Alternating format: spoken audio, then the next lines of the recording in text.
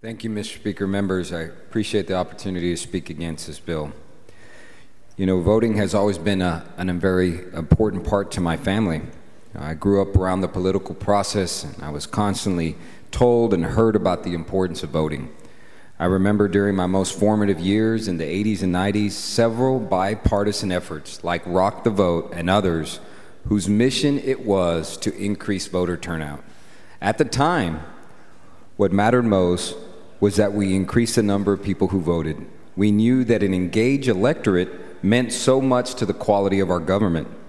Democrats and Republicans worked together to register voters and encourage voting first before pushing their political agenda. The first thing my father asked of me when I turned 18 was that I register to vote. I was so proud to be able to finally vote for my dad and the other elected officials in my community that I grew up knowing. I have fond memories of being a kid and accompanying my parents to the polls. The poll workers were so friendly. It was a great community experience. It is no longer like that. The advent of voter ID and other oppressive voting laws make polling places, or have made polling places, a very stressful and fearful environment. These laws have been proven in a court of law to suppress Hispanics, African Americans, and the elderly from voting. Voter ID is a solution looking for a problem.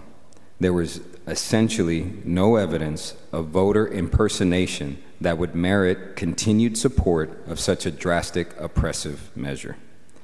Many people believe that voter ID laws were specifically targeted at suppressing minority voting because of the so-called tendency for minority voters to vote Democrat. If future generations of minority voters were uncertain about which party to support, laws like this are sending a clear message of where they are welcomed. Members, if you're concerned with voter fraud, let's get serious about working on policy and addressing real concerns with maintaining the integrity of the electoral process. You have my commitment to do that. However, the consequences of these voter ID laws would suppress the most historically disenfranchised voters are unacceptable. We cannot adopt laws that would keep anyone members from exercising their constitutional right to vote.